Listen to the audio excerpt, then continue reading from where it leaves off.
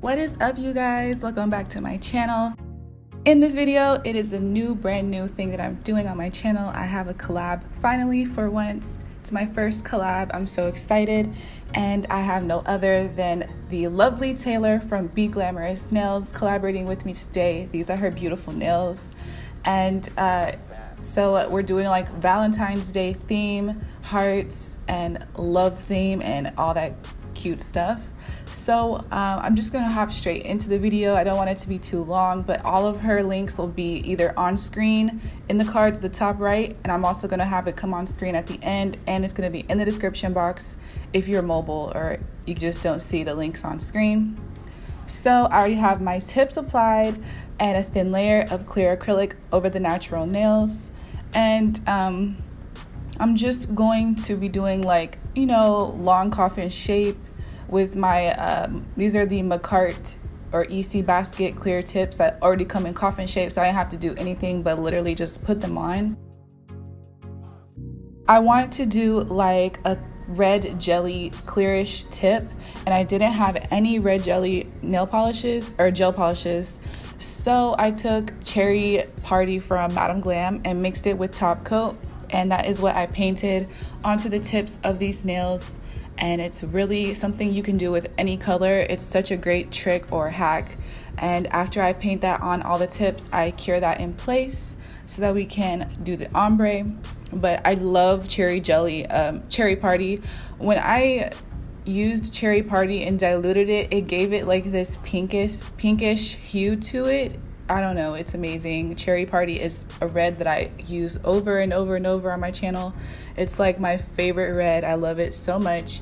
And I think there are some discount codes that I have for Madam Glam if you're interested in Cherry Party or any other Madam Glam colors.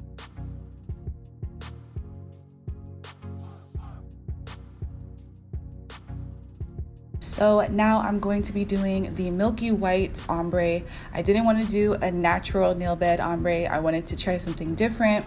And this was a bit challenging, I'm not gonna lie, because I feel that when your tip color and your nail bed color are very contrasting, you have to work double as hard to make that blend perfect and seamless. So basically, first let me tell you what I'm using. I'm using a white, this is bright white from JC Beauty, and I mixed it with my ASP Clear Acrylic, and it's about it's definitely not a 50-50 ratio. That white is very powerful, so you need the smallest bit of white, maybe like 1 to 10 of clear, if that makes sense. It's like a 1 to 10 ratio, because that white is very powerful, and if it doesn't feel pigmented enough for you, then go ahead and add a little bit more white at a time. And you can do this with any white that's really smooth. I used to do this with the Tammy Taylor white, but I wanted to try it out with the JC Beauty white.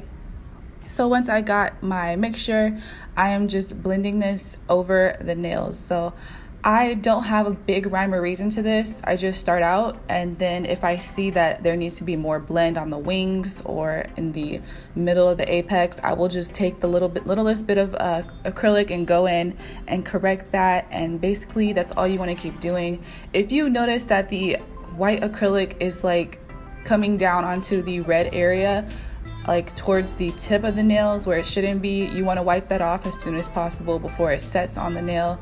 And you just get your brush wet with monomer and wipe it away, or you can even use your finger if it's a little bit too stiff for you to wipe it away, because it definitely does show in the end result. So that's just something to be mindful of. But basically you're just eyeballing it, taking your time.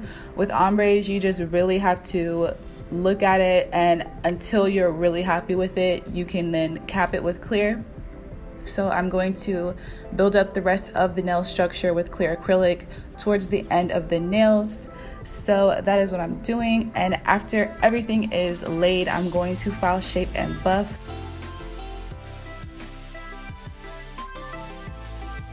I do my file shaping and buffing off camera, so I'm gonna have 2 videos in the cards at the top right, the little eye, and those are going to help you with everything I leave out of my videos, such as like the prep and the file shaping and buffing and all that stuff. Maybe even I have like information on refills and removal, stuff like that.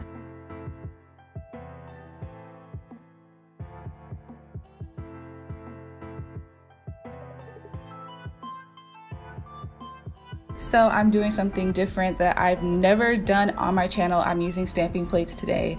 I was always intimidated by stamping plates because I never had luck with it, but it really does come down to the right products and the right paint and everything like that. So first off, I'm gonna paint some little hearts on the nails with the stamping gel polish. I think all of my stamping stuff that I'm using is from Born Pretty store. So I'll have links down below. If it's not Born Pretty, I will have the correct link for you. This stamping plate was given to me by a friend, so if I can't find it, I will try to find an alternative or anything similar to it. So I'm just painting these hearts on with the black stamper polish, and the stamping polish dries very quickly. So what I want to do is, because I didn't have any red stamping polish, I decided to press red chrome into that polish, and it worked. It worked really well. So that's all I'm doing. After I paint my hearts, I take some chrome on my finger and just tap it into that paint. And since it's pretty much dry, it's just a little bit sticky. It's almost like a sticky layer of a gel polish, so it just picks up the chrome right away, and you just dust off the excess, and there's your design. So this is something you want to be extremely careful with. Like, I messed up a couple times and I had to wipe off the design with acetone, and it kind of like makes the nail very sticky. So if you find that you have to wipe off with acetone, go back in with like monomer on a paper towel and wipe over the nail. It like rehydrates the nail again. I find that acetone can kind of leave white streaks on the nail, and it's really not a good look. So basically just stamping, it's kind of scary, but I find that the clear jelly stampers that you can see through to the bottom, those help so much. So I just put the stamping polish, and I use this card to swipe off the excess. Don't worry about whatever is like left on the plate. It's like magic. It doesn't pick up anything but the stamp. So you just want to press down, and I try to like hold my stamper down for 5 seconds just for good measure to make sure it's getting everything. And then I just pressed it onto the nail for like another 5 seconds, and it's been working really well for me. And then, like I said, I just put the chrome into that before it gets too dry, and that's about it for these like kisses and hearts. I love how it came out. I feel like you can do so many different chromes with this. Like, I'm gonna be doing this so often now because I have a very limited amount of stamping colors, and I just don't want to have to buy a lot of stamping colors. If you guys have any tips for me about stamping, let me know, because I'm definitely a beginner and I want to know more about it. But it's such an awesome way to put designs on the nails. I love it.